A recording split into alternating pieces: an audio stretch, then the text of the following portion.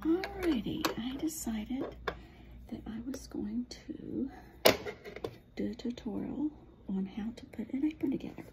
Maybe some of you would like to make some of these for Christmas, and they're so easy that I wanted to help you. I had to figure it out on my own, which it wasn't a big deal, but I decided to use this beautiful fabric. Someone's ordered this, and for her mother-in-law, I believe. And so this is the big piece of fabric that I cut out already. And you want a liner. The first one I made, I didn't do a liner. I don't know what's the best, but I think it looks a little bit more professional to have a liner. Okay, so here we go. I'm not going to go really fast because I'm afraid I'll knock my phone down. So here we go.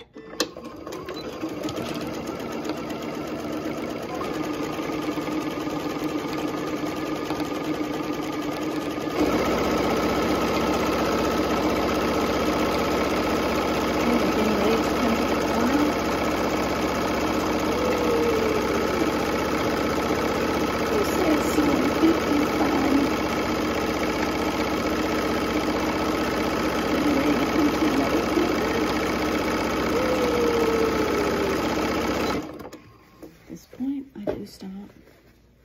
You'll probably have to stop more. I mean, I have made a 70, I think 70 something of these. So.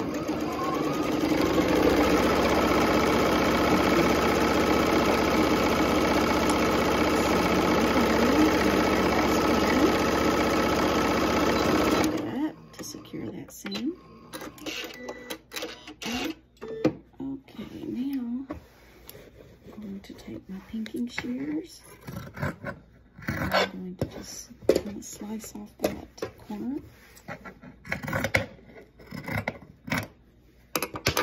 Normally, I would take it over to the iron and do these seams really well, but I think I'm saving time. I think I can just do that later. Okay, so we've got this done now.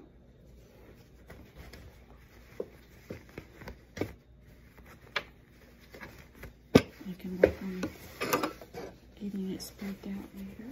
Okay, so now what I like to do, she chose,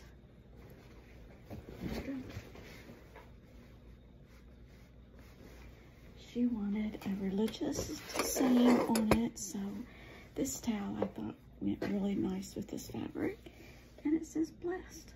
So what I do is I find the center of this towel and I mark it, and then I find the center of the apron. See, there's the center just folded in two, and then I take my towel and I place it right there. Okay, now I just discovered these little clips, and they're awesome because you don't stab yourself with your pins. I don't know, it probably takes more time, but you don't draw as much blood, so that's nice. Okay, let's see if this looks kind of even. To me, that does not look even. I feel like I've got less fabric here than I do on this side. So I'm going to have to make just a teeny bit adjustment. And something else I know about these towels is it will try to stretch over there.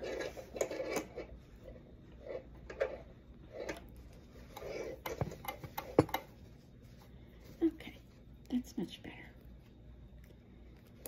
Now, what I'm going to do is I'm simply going to baste. That means your thread, the length of your stitch, is large. So I'm going to set my machine to 5, and away I'm going to go. Really please, as I come to the end, directions on the package so I can bring over. I'm not going to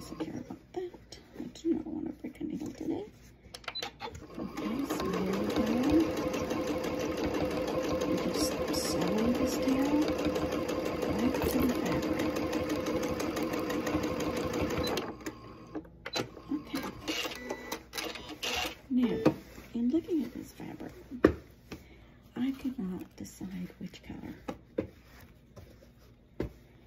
And the thing is I'm running out of all my colors. And I know these would go for Christmas, but in looking at it, I just feel like it looks so much prettier with the red. I think the red goes better with the tan towel. So even though I'm gonna need that red, probably, I can't help myself. I've got to use it.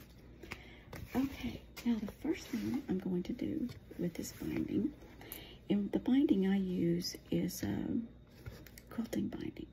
So I fold it in half there, and then I bring it down to a little point, and then I turn it. Then when I get ready to sew this, it'll be on a point. Again, I use my little clipper there. And then I'm going to do the other end.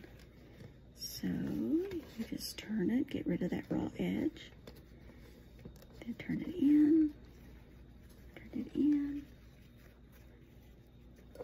And then you have your towel done. And then I find the middle of this, because I want there to be the same amount of ties on each side. So I find the middle, I come up here, and this should have a short and a long. I take the short, and then that's my middle. Now I find the middle of my apron, just about right there, and I'm going to put this to the back. See, it's going to be wrong side to wrong side, and I'm going to pin that, or flip it back. I'm going to go all the way across this towel. I'm not going to have enough clips.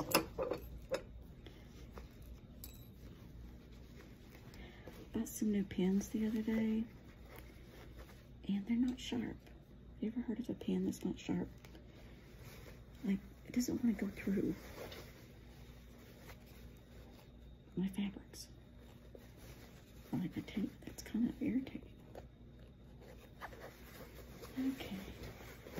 So we go all the way across, and what we're doing is we're making our binding here for the waistband of this apron. Now, some people would do this the opposite. They would do this in the front and then wrap it around the back. But I feel like for me, I can make it look better if I can see what I'm doing. Okay, now I pin this down. And if you want to know why I pin that down, it's because I have sewn this up in the waistband. And that's why I pinned it down. Okay. You might want to skip that. But if you do, I bet you anything you will pin it in there. I don't now. I don't pin it because I've got used to holding it back. But anyway, in the beginning. Okay, now I switched my stitch length back to its original 2.4. And we're going to back it up. And we're going to go across this waistband.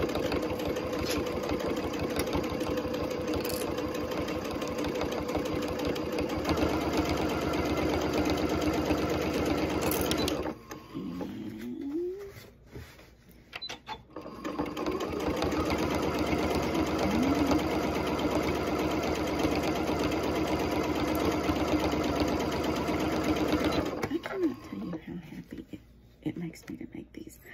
I'm like obsessed. I've never even worn them until now. But these, they're just so practical to have the tail right there, because I've always, been looking for my tail.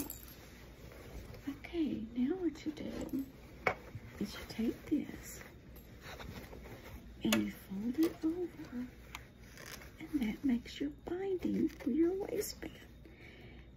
And also, it makes your tie. Now, on some of the ones that I'm making as of late, I'm making, and I've done it in the past, I've made my own binding out of fabric that I liked. And I've been having to do that again because every place is running out of my binding.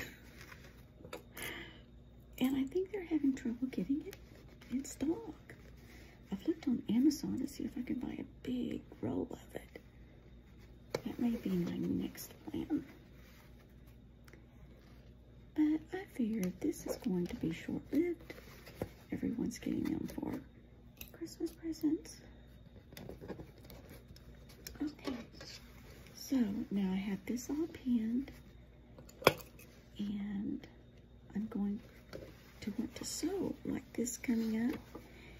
And so I go all the way to the end, and I take this clip out, and I secure it. Now, this is going to make a little bit of a noise. It sounds like it's struggling a little bit, but this machine is supposed to be able to sew through 16 layers of fabric, and this is just 1, 2, 3, 4, 5, 6, like 8. So anyway, I figure I'm good. Okay, now in a second, I want you to tell me what this sounds like. I'm going to go really fast, and then I'm going to slow down. And I want you to tell me what it sounds like, because every time I hear the sound, I have a particular feeling and thought and memory. So here we go. It's going to be funny if anybody else has it.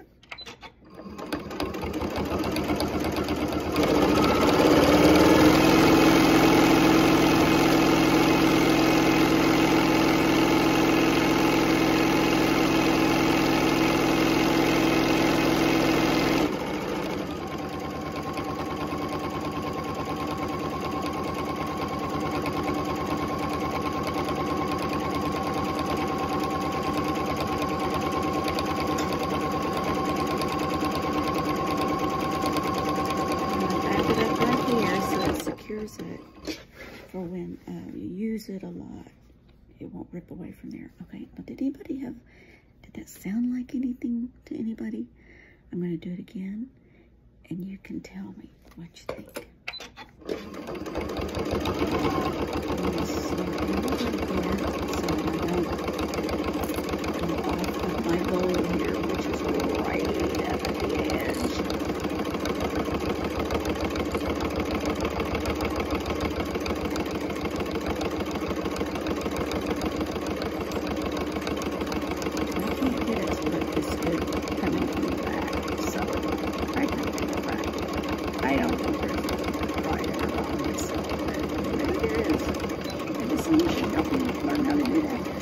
Here we go. We're going to go fast again.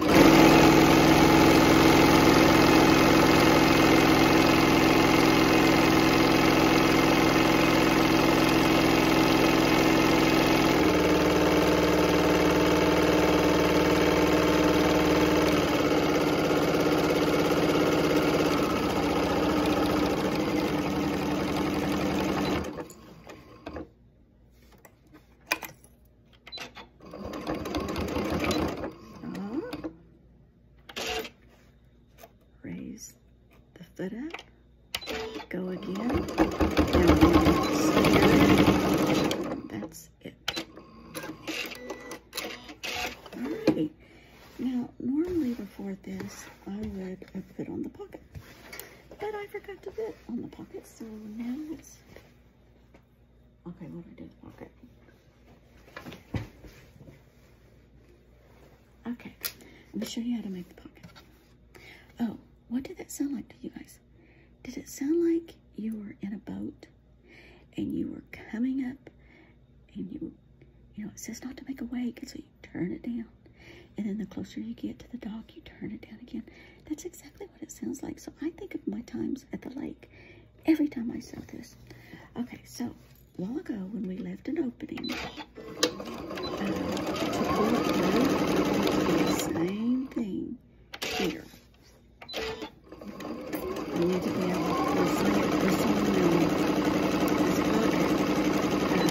right sides together. So you need to be able to turn it. So we do all three sides all the way, and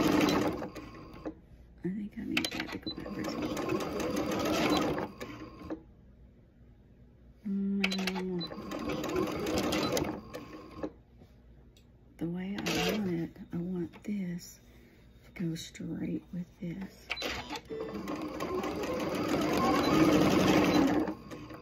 Cut it. I'm going to cut those pocket tips off so that, whoops, so we can have nice sharp points in our pocket. Then we go up here and we bring these points out the best that we can.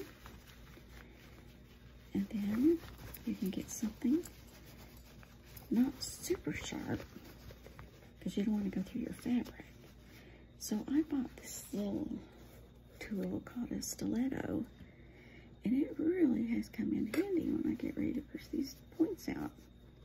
I didn't get way up in there. Okay, so normally I would go over to the iron, and I would iron this. And here's the opening. So I'm going to iron that smooth. Then when we sew it, I will sew that opening closed. However, I made a pocket so that you would not have to wait on me to go iron. So here we go. And I'm putting my stiletto right back in the place that it goes.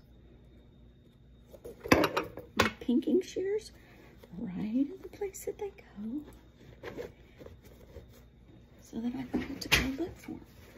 Okay, now this has blessed on it. Something else you want to remember to do, because ask me how. I know. One time, I sewed a pocket like this, and I sewed it to my tail to the apron. That's not good. We don't want that, because we want you to be able to lift up the apron and wipe your hands. Okay, so I'm going to put this pocket right over here, and as you can see, it's in my way of my blessed. So I'm just going to raise it up a bit. Kind of get it as straight as you all can. The seams on these towels sometimes aren't so straight. So I had to get over thinking that it had to be absolutely straight, or I would have driven myself crazy. I just shoot for the best. Okay, so I'm going to line it up right here. And then what you do is you start, but you drag it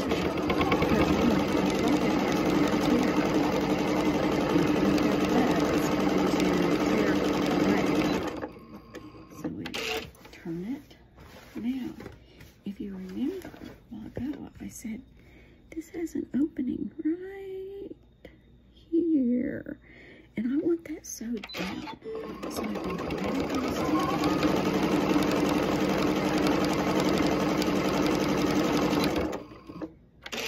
If you're wondering why I'm whispering, it's because Rick is asleep. He's still recuperating, but he's doing great. Okay, so